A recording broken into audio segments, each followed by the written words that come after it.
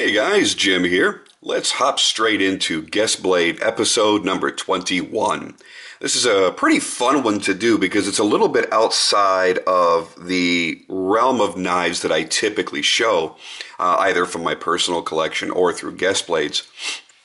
This it really leans much more toward an art knife than anything else. This is going to be a David Broadwell Technes done in Mokuti bolsters, lightning strike carbon fiber 3D contoured scales. This thing is really, really beautiful. And the design concept behind this, and we'll get a little bit more into that later, is art knife first and practical / tactical carry knife second. So he's really combining the two forms, the two styles of knife making into one knife by his own definition. It will be up to you to determine as to whether it leans more heavily toward one or the other, in your personal opinion. Now, today's knife was donated by a good friend of mine named Jerry. You guys know him here on YouTube and on Instagram under the handle GKTII. So go check out his channel. The dude has an amazing collection, like crazy, crazy stuff. Don't bother trying to offer him trades for his stuff because he don't trade. Every now and then he will sell a knife or two, but it's not really all that common. He seems to really know what he wants. He buys it and he tends to hold on to it. He is one of the newer collectors on the scene, and he's been buying up some really great grail-worthy knives over the past few months especially. And a lot of really, really, really hard to get stuff. And, this is a prime example of that. These are not plentiful in the marketplace. I know Mr. Broadwell is taking orders, but I don't know how long his wait is. A few of these have made their way to dealers' hands over the past month or two. I know Blade HQ got a whole bunch, and I think that might be where Jerry bought this one. I'm not entirely certain. But what you're looking at here is an artist. First and foremost, David Broadwell is an artist. And, that's really exemplified just by visiting his website. You're not going to go to BroadwellKnives.com or DavidBroadwellCustomKnives.com. It's BroadwellStudios.com. And that gives you an idea right there that there's something a little bit different about him than other knife makers. And while you are immediately greeted with knives when you get to the site, you'll also see that he offers a lot of different stuff. He offers pens that he makes out of a lot of the same kind of materials that he'd make a knife out of, with titanium and Mokuti and things like that. He does jewelry every now and then. He does some really cool stuff. And he began his life with an interest in art. And that really explains the flowing lines and the things that you're seeing here. I mean, this is very, very art knife right here when you look at the way the lightning strike carbon fiber scale has been contoured. Really, really interesting look there. And I have to apologize. My sinus medication is completely worn off. It's a little bit early in the morning. I usually do these at night. So my apologies if I'm a little bit sniffly. So David started making knives in his very first knife in 1981. And it's funny because you hear a lot of the same stories about how some guys start, and he did it the same way. I've heard a few others. He took a broken file and created his first knife out of it. Now, along with being an artist, he was also a machinist for a living, and he gave that up around 1989 and started making knives full time, and he's been doing it ever since. And he creates some really beautiful pieces of art.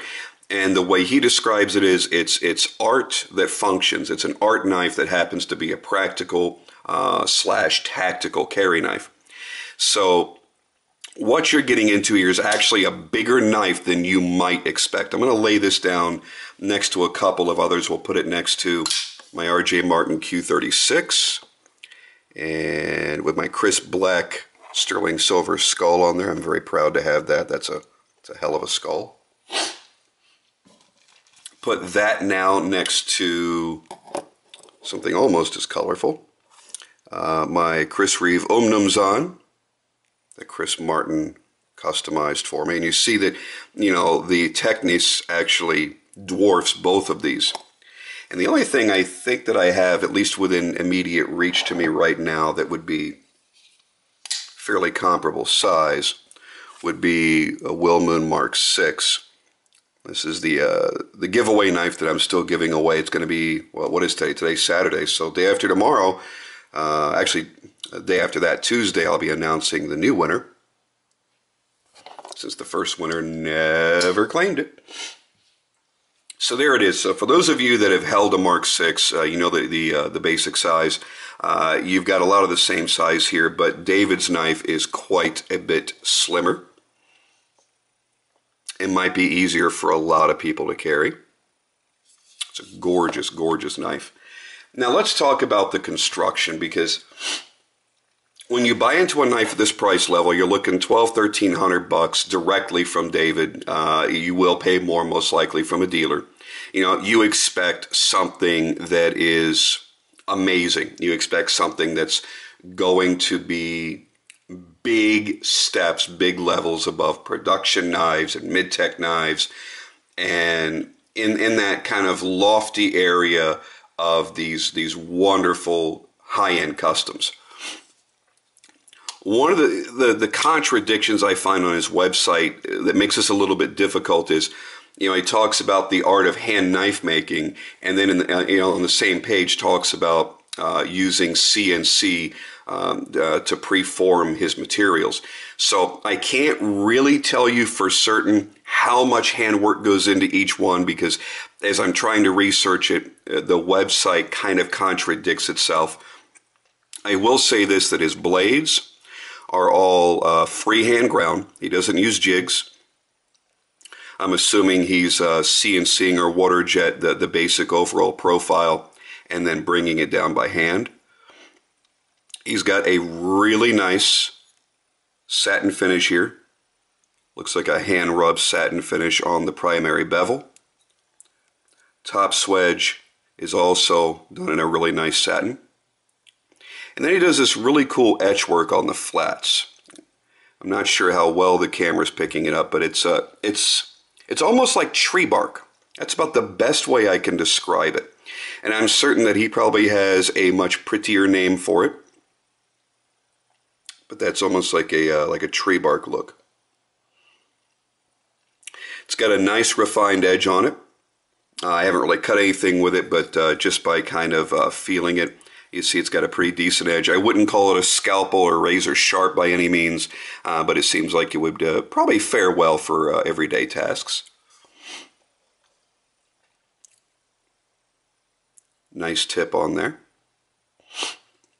It's kind of a unique blade shape. It's something that I really haven't seen really anybody else doing. I don't know that it's really my particular style, because I had looked at buying one of these when they were a little bit more available a few weeks ago. And I love the overall look of it, but I'm just not sure that particular blade shape is really for me. Now, he does make a design that I'm very interested in that I found on his website, so I'll probably be looking into that. After experiencing the quality level that he's displayed here, I would have complete confidence in spending the money with him. Now, one of the things that I want to point out as quickly as I can is the bolster area meeting up with the scale. Now, I had discussed a particular one of my Wilmoons, because Wilmoon does a lot of CNC work and machine work and stuff like that. But the one that I had done in the Orange C-Tech was a hand-built knife, because he was in between CNC machines. He had sold one and he was waiting for the arrival of his next. And people were just blasting me left and right, because they're like, well, you didn't point out that there was a gap in between the C-Tech scale and the titanium. These are guys, obviously, that are not buying a lot of handmade knives. There's going to be teeny tiny little imperfections in pretty much any hand-built knife. And you usually take that into account. There shouldn't be glaring errors, obviously, but there are definitely going to be, little areas that you can tell from one knife to the next that this was done by hand, not by a machine. And what you're going to see here is a little bit of a gap, space in material, and even the shape of the scale, not exactly the same as the shape of the bolster, most notably right there. Now, some people want to look at that and go, oh, well, that's terrible fit and finish. And yeah, honestly, it could have been done a little bit better. But I look at it as this is an indication of a hand-built knife. This shows that somebody's hands were involved with forming and mating up these materials. Now, as you see it from this angle, there's really not a big difference from the Mokuti to the lightning strike carbon fiber. When you view it from this angle, you can see a little bit of that gap. And the same thing here on this side. A lot more flush here. It's almost perfect right there. But this shows that, you know, this is really something that was done by hand. So I have a particular appreciation for that. People that are only buying production knives or mid-tech knives or from custom knife makers that really use smart machinery to do everything, they may be accustomed to a different type of fit on the components, and they may look at that as a bad thing. I look at it as this is a unique knife that will be unlike any other. If he made 10 more knives that looked with the same identical components, they're still going to be different. And that's what's cool about it. Every blade grind is going to be slightly different because, again, he's not using jigs. Everything is done freehand. So, you know, the primary bevel on here may go a little bit higher on somebody else's blade, maybe a little bit lower on somebody else's. Every tiny little thing could be different. The ergonomics on this are fantastic. For an artsy knife, you wouldn't expect that. He's got a nice forward choil here. Nice relief in the frame or in the handles. Very comfortable in the hand. He's got a relief cut here for your thumb. Opposite of a thumb ramp, it's actually going down into the blade. And then it ramps up here. It's kind of like a really far back set harpoon if you want to look at it that way, but it's a really nice fit. There's no jimping. It's not really an overly tactical knife. It's meant to be more of a pretty knife that you could use, but it's not really going to be used for any kind of tactical situations. So it's completely devoid of any jimping. It's very smooth, very nice feel in the hands. Lightning strike carbon fiber is nice. I've only found one little prick, and that's right there. One little piece of the copper wire strand coming out. Everything else seems to be nice and smooth. Nice clean hardware, simple pivot. Kind of a moon disc pivot on the backside. The Mokuti work is beautiful. And here's where you start really looking at the quality. Everything matches up really nicely here in the bolster area, around the titanium. Nice clean pivot. Very tight tolerances between the pivot hole and the pivot itself. No additional gap that's unnecessary. You look at the finishing work on the spine of the blade. Very nicely done. Everything about this, you know, really screams expensive, high-end custom knife. A little less on the practical side. Now, he does use a G10 backspacer here with a lanyard loop. You're not going to fit 550 paracord through there. You'll have to, take the middle out of it to be able to use that. He offers these standard in G10 and titanium. Then you can upgrade. He has the price list there for going into Mokuti and lightning strike carbon fiber. And I'm fairly certain, as custom as he is, if you had a request for a different material, that he'd probably be able to satisfy that. You know, let's say you wanted regular carbon fiber and zirconium. It's probably something he might be able to do for you. I love watching his work in progress pictures on Instagram. He's got some really great ideas. He brought some really beautiful knives to the G5, to the gathering in Vegas recently. He's got an artist's mind. He looks at everything with the artist's eye. And when you look at his knives, you expect them to be a lot more expensive. You know, this is something that you might see from, I don't really want to throw out any names, but, a more art knife dedicated maker. And you could pay 2-3 times the amount of money for. The smoothness is fantastic. He's obviously using bearings. I'm going to have to assume IKBS. Very smooth. And it's a pretty fast flipper for a 4-inch blade, because 4-inch blades, it takes quite a bit because you've got a lot of area from the tip to that pivot. So to get it to swing out fast on a 4-inch is actually quite a remarkable thing. It doesn't really drop very easily under its own weight for the first third, so it's probably got a little bit more break-in to go. I know Jerry just got this a couple of weeks ago. The only gripe I really have on this is the liner lock. The lockup is really fine, but it's a really, really thin liner lock. Now, it's not really a knock against the maker because, again, to the art knife crowd, that is really what you're accustomed to seeing. With a more tactical knife, you'll generally see a much, much, much thicker set of titanium scales inside and a much thicker titanium lock so that you have a stronger interface, a stronger lockup. I wouldn't expect to have any issues. There's no real, there's a little bit of wiggle actually, and you can actually watch a little bit of lock slip there. So the lock geometry is probably something that on this particular knife should be looked at. I really wouldn't trust this with a spine whack. It would definitely close up on your fingers. So slightly different blade geometry and a much thicker liner lock on there would certainly greatly benefit this. I didn't even notice that before until I just did that. That's kind of a big deal. So Jerry, you should probably have David take a quick look at this. Again, I wouldn't probably call that representative of his work. I've never heard a single person ever complain about a Broadwell knife, so it could just be a fluke. But yeah, I would definitely go thicker on that. Another thing is I would make this lock protrude a little bit more because you're not, all these surfaces are equal. So your thumb doesn't really want to grab that. You're having to actually put your thumb down into the frame to get into it. I'd want to see something, just a teeny touch, maybe like an extra thousandths right there, just so you have something for your thumb to grab onto a little bit more easily. But the action is so wonderfully smooth. And the knife is even beautiful in a closed position. I love how the flowing lines that come off of the bolster flow up into this top swedge area of the blade. So it creates this really, really appealing look to the eye. He's done a lot of fine detail work throughout the entire knife. I don't know if you can really see the texture, but there's a texture that goes all the way around the titanium.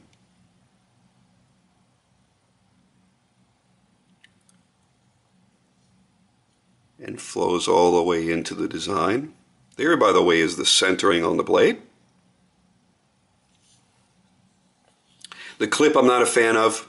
Simple spring titanium clip. You guys know me. At this price range, once you get over $400, you should have a nicely sculpted, contoured clip. Spring clips just don't fly for me.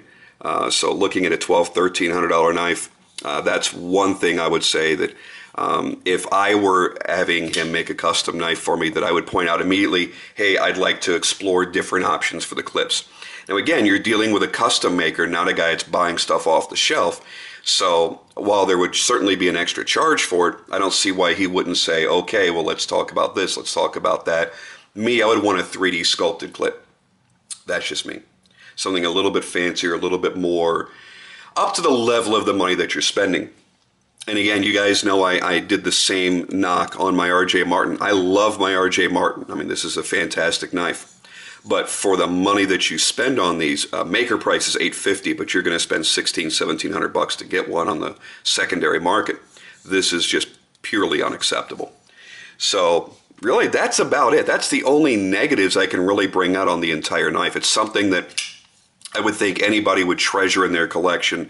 The Mokuti is absolutely beautiful on this knife, and it's a nice complement to the Lightning Strike carbon fiber.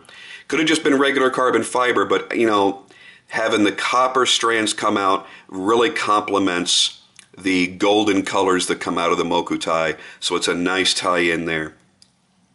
Functionally, it's a great knife as far as the action, the quickness of the deployment, the comfort in all of the various hand positions. I haven't tried any reverse grip here. It's not bad in a reverse grip, but it's certainly not made for that. But all the forward grips, it feels nice. The only gripes, again, would just be the size of the liner lock, the way that it's engaging the blade at this point. That would really be about it. This would be something that I would love to have in my collection. So definitely look out in the future. I'm probably going to be hitting up Mr. Broadwell and see what his wait times are for a slightly different model and see what maybe we can get going here. Jerry, thank you so much for donating this beautiful knife. We are going to cut it off here. A full 20 minutes. Oh my goodness. And there are still points I didn't touch on, but let's give you one last up close HD look at the sculpting and the beauty of this knife all the way around. I certainly see why so many people respect David, why his work is so treasured. You can see the beauty coming out from any angle you view this knife from. There is a touch and a detail to every portion. He really hasn't left anything untouched. Even the clip that I'm not a fan of, he still does a lot of really nice texturing, a lot of little bit of heat color in there. Just does a beautiful job throughout. So there you go, guys. David Broadwell Technes. What a beauty.